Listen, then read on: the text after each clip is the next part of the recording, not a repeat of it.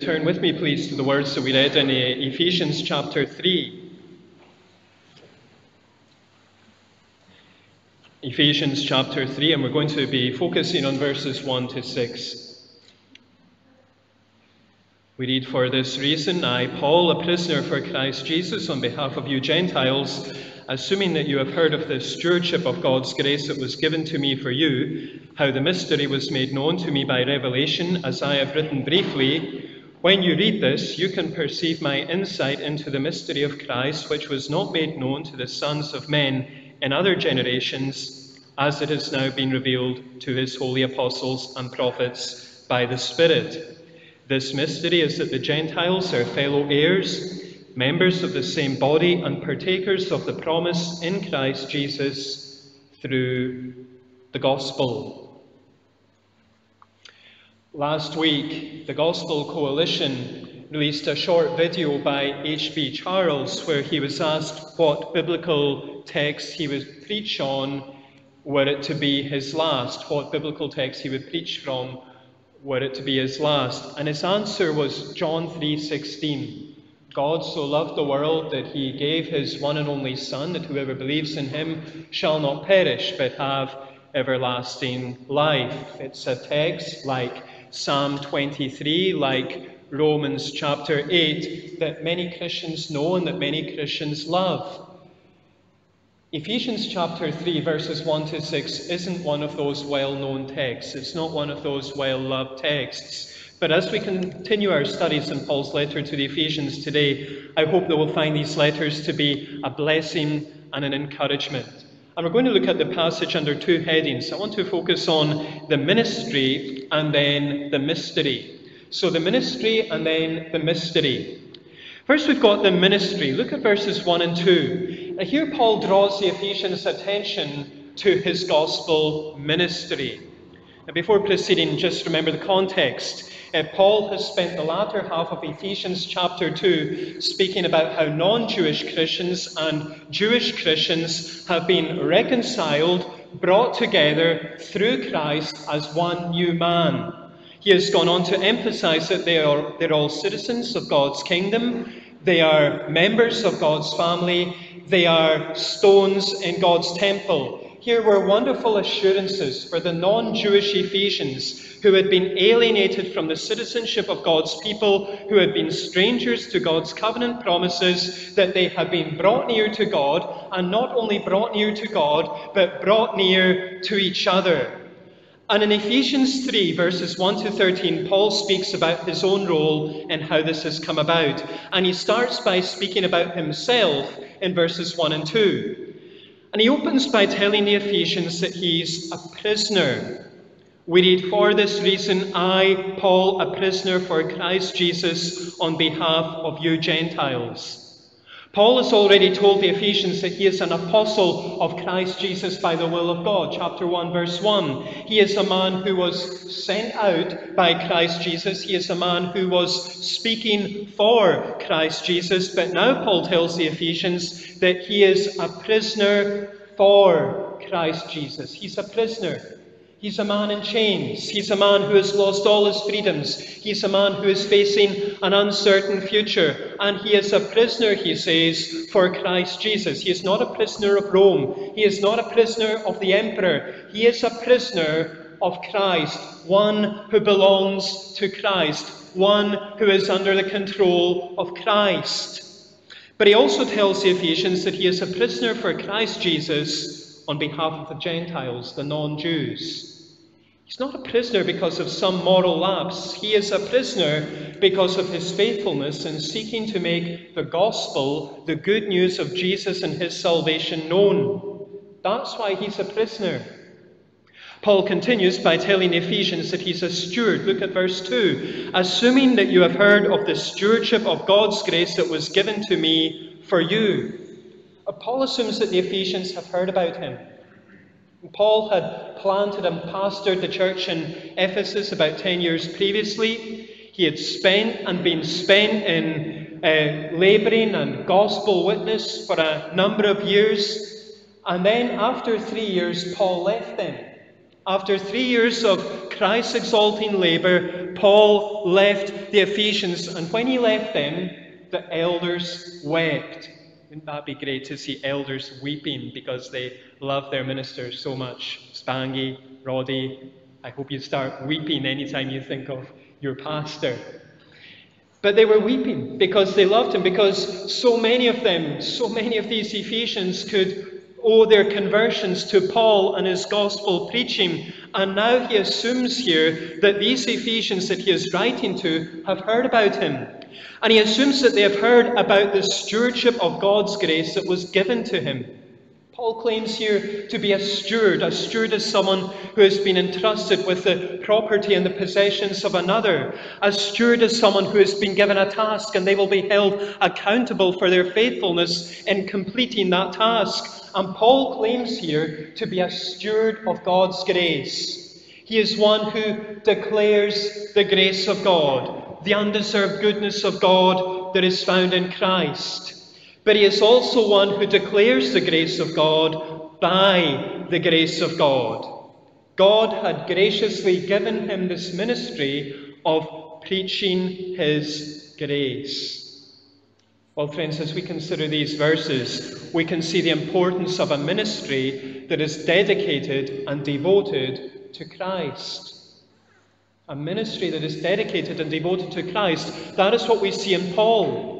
He describes himself as a steward of God's grace, one entrusted with conveying and communicating the gospel, one entrusted with preaching and proclaiming the good news of Jesus. But he also describes himself as a prisoner for Christ Jesus on behalf of the Gentiles. That is where conveying and communicating the gospel has taken Paul. That is where preaching and proclaiming the good news has brought Paul: incarceration and imprisonment in Rome. Paul is saying here that he has lost all his freedoms for the sake of Christ. And Paul celebrates that. He wears it as a badge of honor. He's not ashamed of his chains. He is not reluctant to speak about where he is and why he's there. Jesus is everything to Paul.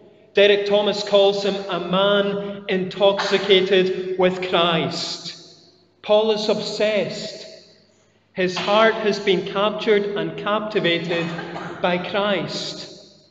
And if that means arrest and accusation and chains and imprisonment and even death, then Paul says, bring it on. He is a man whose ministry is marked by dedication and devotion to Jesus. And friends, the same ought to be true for ourselves. Our calling as Christians, our calling as followers of Jesus, is to be stewards of God's grace. Those who convey and communicate, preach and proclaim the good news. That is the calling of every elder and every deacon. You're to be stewards of God's grace. That is the calling of every Sunday school teacher, every youth leader, every toddler group worker. You're to be stewards of God's grace. That is the calling of every parent. You're to be stewards of God's grace. That is the calling of every member of the High Free Church. We are to be stewards of God's grace. We are to be those who are willing to convey and communicate, preach and proclaim the grace of God that is found in Christ. And we do this because we are dedicated and devoted to Jesus and would be willing to risk anything and everything, forfeit anything and everything for Him, even our liberties, even our livelihoods, even our lives, for the sake of this Jesus who is everything to us. We steward the grace, we convey the grace, we proclaim the grace, because Jesus is everything. One of my favourite preachers is an American Baptist missionary called Paul Washer. Now, if you're looking for someone to listen to, I would recommend that you listen to him. He won't give you cute stories. He won't give you clever sound bites. He won't give you a health, wealth, and happiness message. But he will give you the gospel. He will give you Jesus. And friends, that is what we need. I'm concerned when I hear about what some Christians are listening to on YouTube and online at present, where they're allowing their lives, their spiritual lives, to be directed by men who laugh and who joke and who tell stories but give no gospel. They give no real Jesus. And in a sermon called Jesus is Everything, Paul Washer said the following: Jesus Christ is everything. The problem in our churches isn't zeal for missions. The problem is much greater: a lack of zeal for God and the glory of God. When you have zeal for God, then you will have zeal for mission. This morning I want to ask you a question, and it's a question I put to myself. If you were to be put on trial for your profession of zeal for Jesus, your profession of love for Jesus, would there be enough evidence to convict you? If you were put on trial for your profession of love for Jesus, zeal for Jesus, would there be enough evidence to convict you? Are you someone who is dedicated and devoted to Jesus? Someone who sees Jesus as everything? Someone who is intoxicated and obsessed with Jesus? And are you someone who is passionate about conveying and communicating, preaching and proclaiming the grace of God that is found in this Jesus and this Jesus alone, even if that means losses to endure and crosses to bear? Are you a steward of Christ Jesus and his gospel? And would you be willing to be a prisoner for Christ Jesus because you are so dedicated and so devoted to him? That's the ministry. But then we have second, the mystery. Look at verses 3 to 6, where Paul draws his readers' attention now to the mystery of the gospel. And Paul starts by speaking about a mystery that has been made known to him. Look at verse 3.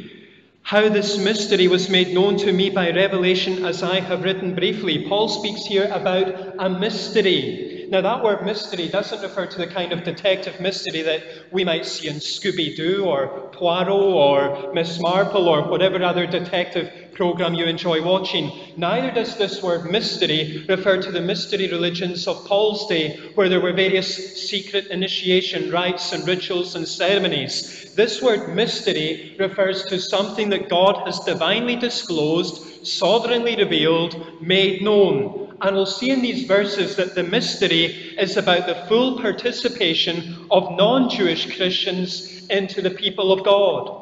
And Paul says here that this mystery was made known to him by revelation. Look again at verse 3. Paul didn't come to an understanding of that mystery through his own studies. Paul wasn't poring over an ancient manuscript one day, and as he looked over it, he came to a light bulb moment. He came to a eureka moment. Paul says here that he came to an understanding of this mystery because it was divinely disclosed to him, it was sovereignly revealed to him, it was made known to him by God. And Paul says here that he has already written briefly about this mystery.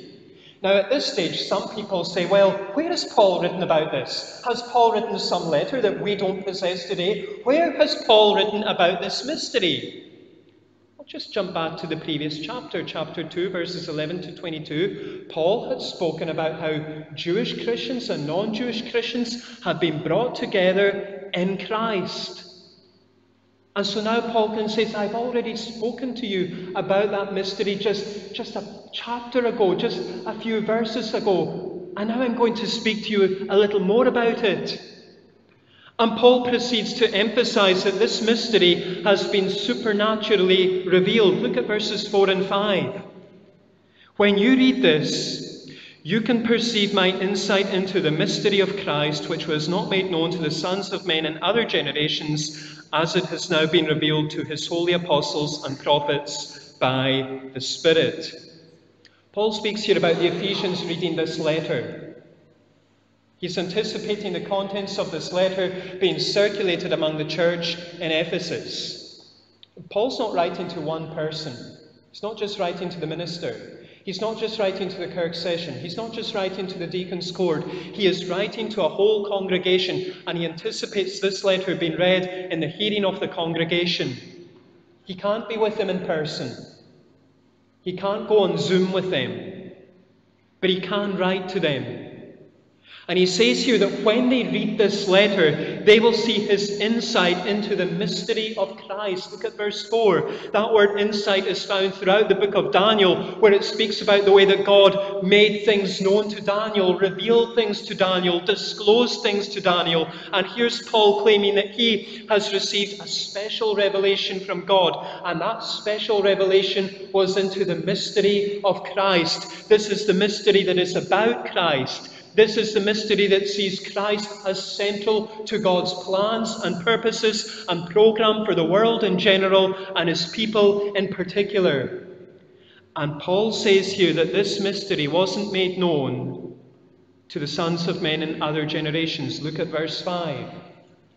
The Old Testament contains this great hope of blessing for the nations. And we see little foretastes of that. We see non-Jewish men and women tasting the goodness of God. We'll see that tonight when we look at a widow in Zarephath in the days of Elijah. But the scope of that blessing was never fully understood. It was never fully realized. It wasn't fully disclosed in the days of the Old Testament saints. But now Paul says this mystery has been revealed to the holy apostles and prophets by the Spirit. The holy apostles are the men who have been chosen by the risen Christ and commanded by the risen Christ to make known what they have seen and heard. The holy prophets are the men and the women who have been empowered by the Spirit of the risen Christ to speak into situations and contexts in which they find themselves. And Paul says here that these prophets and apostles, including himself, have had this mystery revealed to them. It was supernaturally disclosed to them by the Spirit. And Paul closes by outlining the content, the glorious content of this mystery. Look at verse 6. This mystery is that the Gentiles are fellow heirs, members of the same body, partakers of the promise in Christ Jesus through the gospel. Paul writes that this mystery contains three elements. This mystery is the revelation that non-Jewish Christians are fellow heirs of God's future inheritance along with Jewish Christians. This mystery is the revelation that non-Jewish Christians are members of the same body of Christ as Jewish Christians. This mystery is the revelation that non-Jewish Christians are partakers of the same promise of God as Jewish Christians. In other words, Paul is saying these non-Jewish Christians are fully included in the people of God along with Jewish Christians. There is no difference. And Paul notes how that has all come about. Look at the end of verse 6. These non-Jewish Christians are fellow heirs of God's future inheritance, members of Christ's body, partakers of God's promise in Christ Jesus. They've entered into this dynamic union with Christ. They have entered into a living relationship with Jesus. And this means that they're able to participate in all the blessings of his people. And Paul says that they have found themselves united to Christ in a relationship with Jesus through the gospel. The good news of God's grace in Christ. That good news that Paul and other stewards have made known to them.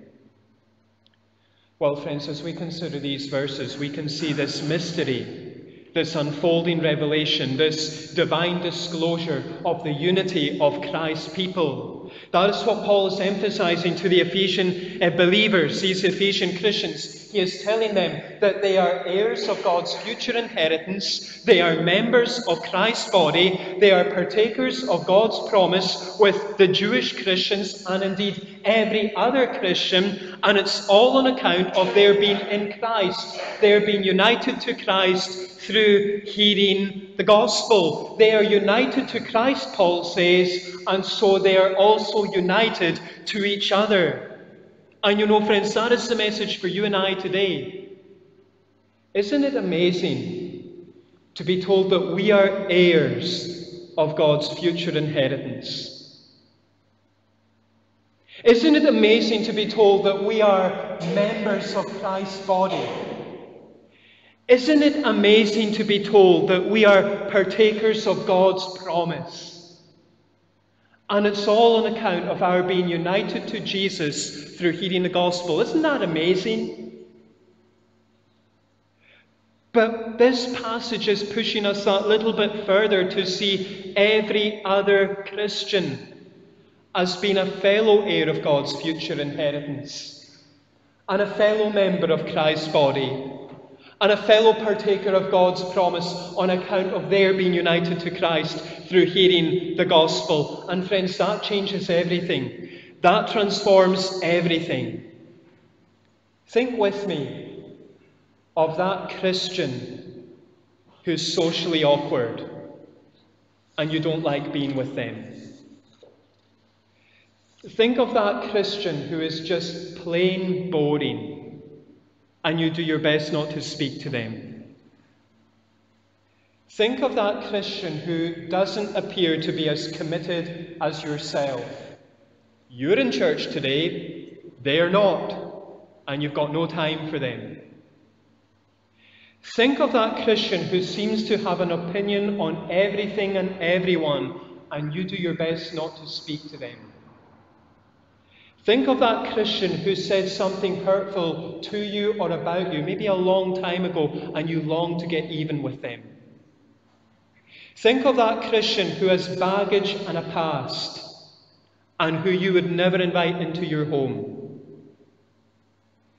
Think of that Christian who has let themselves down and let the Lord down, and you'll speak about them, but you won't speak to them.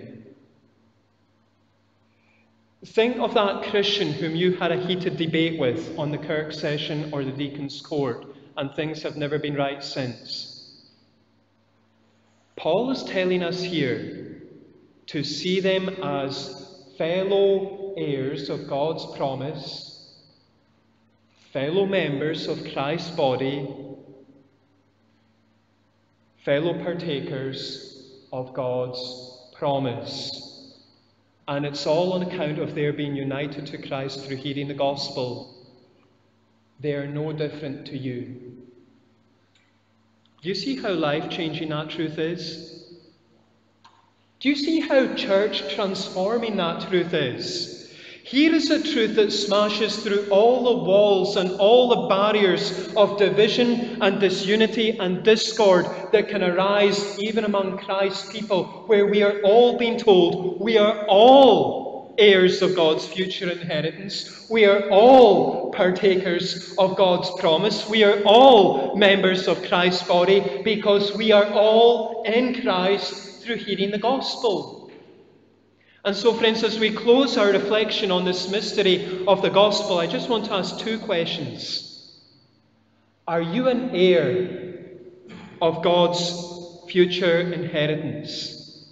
Are you a member of Christ's body? Are you a partaker of God's promise on account of your being united to Jesus through hearing the gospel? Is that true of you today, friend? And how are you viewing the Lord's people whom you've gathered with today? Those whom you're sitting beside, or perhaps trying to avoid sitting beside. Do you see them as fellow heirs of God's future inheritance? Do you see them as fellow members of Christ's body? Do you see them as fellow partakers of God's promise on account of their being united to Christ through hearing the gospel? And friend, if you see them in this way, then how is that going to shape the way that you interact with them and relate to them as soon as the benediction is over? As soon as you rise from your seat? And as soon as you go into this new week? You see, friends, the saddest thing would be as if the High Free Church heard a message about us all being one in Christ and then lived our lives as little isolated islands. Or we're cutting people off from fellowship and friendship with ourselves. This is a message, friends, that is designed to draw us together in concrete ways. As I said to Sadie and Faith and the other young ones, we have been given 2 commands from the Lord Jesus. We have been commanded to love the Lord, but we have also been commanded to love one another. And I hope we'll show that over this coming week.